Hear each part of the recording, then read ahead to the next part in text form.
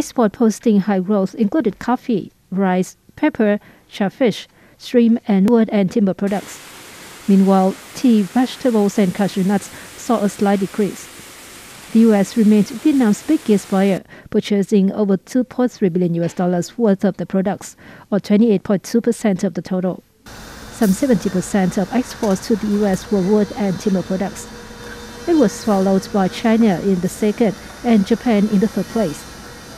The Ministry of Agriculture and Rural Development is now focusing efforts on gaining broader access for Vietnamese exports to major markets such as Peru, Australia, Brazil, China, and the U.S.